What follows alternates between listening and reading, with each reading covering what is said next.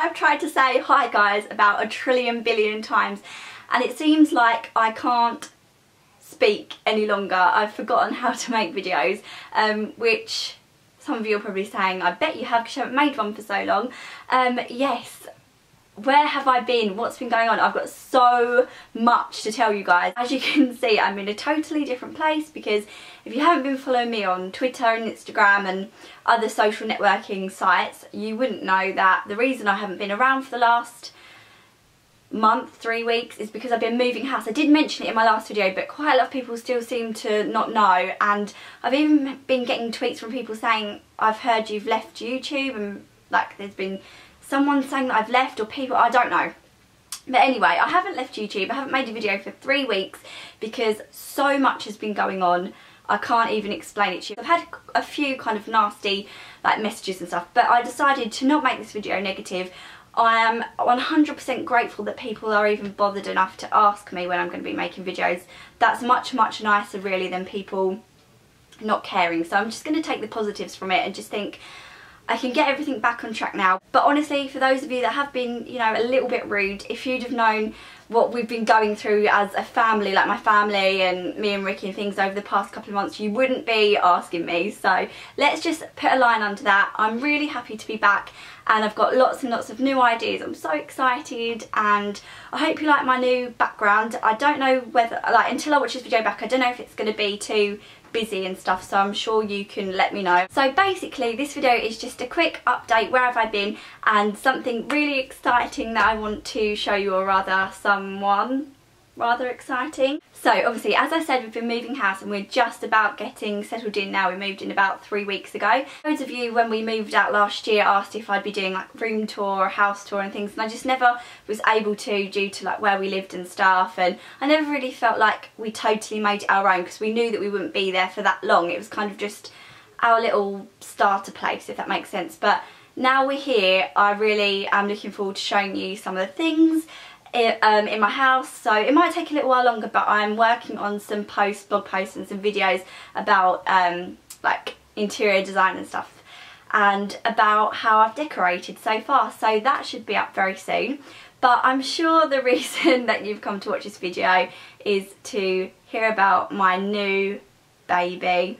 I'm sure you've worked out by now, if you've been following me on Instagram and Twitter, that it's not a real baby. That's not why I've been away. And this, everybody, I want you to say hello to Miley.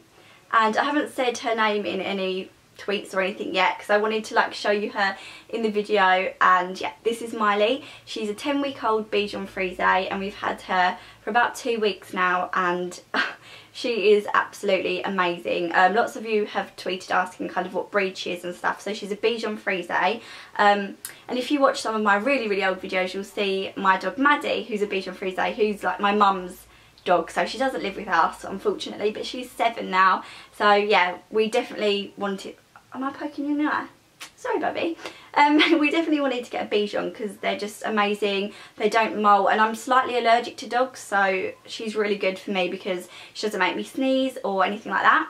She's definitely a mummy's girl. She doesn't really like to leave my side very much, but I'll just try and show you her quickly. So yeah, this is what she looks like. She's grown so much in the last 2 weeks, and she's got little like kind of peachy apricot ears, which Bichons can have when they're puppies. But they'll fade away and she'll like become white, I think. But I really like her little ears, and she's got like little peachy paws and things, and she's just such a good girl. But definitely getting a puppy has been something we've wanted for a long time, because me and Ricky have been together nearly 6 years now, so it's definitely not a decision to like jump into lightly. They're a lot of work, and she looks very cute in this video, but I tell you, she can be very mischievous. She has me up a couple of times in the night to either go to the toilet. She likes to eat my hair, as you can tell, so that's one thing. She likes to sleep on my head, which isn't always a good thing, is it, baby? No. Yeah, she likes to sleep on my head, which that's going to have to stop. And she's just, yeah, puppies are a handful. They bite and scratch and want to play all the time. You definitely only get a puppy if you've got enough time to spend with them. You really need to kind of teach them rights and wrongs from a very early age, otherwise you're just going to have a nightmare on your hands. she's a bit of an escape artist. We've only been able to leave her a couple of times so far, and both times she's escaped through things we thought she would never be able to escape from, like barricaded stairs and everything, but she's still escaped. I'm going to put her down here because she's getting tired, I think. She's also already had a vet trip. Apart from her 2 like vaccinations, which she's already had in her microchip, she's actually spent a night in the vets because the breeder, I wouldn't call her a breeder, but the lady we bought her from was feeding the puppies on this kind of really low quality dog food, not even puppy food. After we got her home after a few days, she was quite ill, so she had to spend a night in the vets due to like an upset stomach, which can lead to dehydration, and it can be really dangerous in puppies.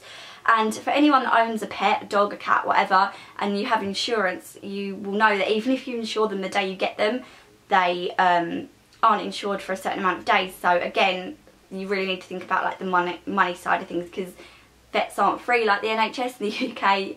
They cost a lot of money, especially to stay in overnight, and to stay in over the Easter bank holiday weekend. That was when she got ill as well, so it was like double the price. So yeah, they're definitely things to talk about. I don't know why this video has turned into like tips and advice on getting a new puppy, but it kind of has.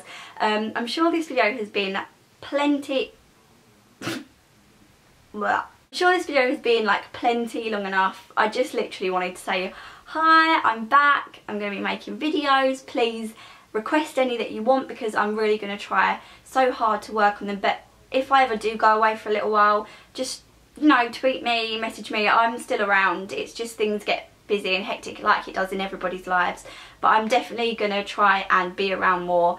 Yeah, thank you all so much for sticking by me, supporting me, asking me when I'm going to be back. I'm so excited to be back. Everything's getting back to normal, and yeah, thank you for watching everyone, and I'll speak to you later. Bye. So what, Baba? Yeah, gonna go to sleep. Gonna have a sleepies. It's okay. You're being a good girl now. You're being a good girl. Gonna say bye to everyone. Are you too tired? Should we go get some ding-dings?